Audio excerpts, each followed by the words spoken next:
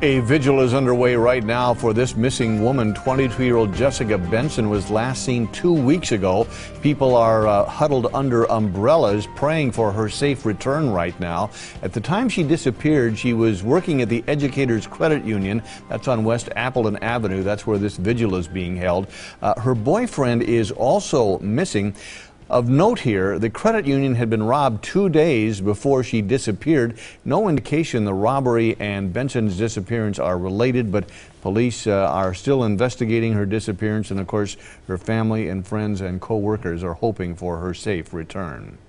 Well, a commotion in downtown Milwaukee today. Police and the FBI were after a man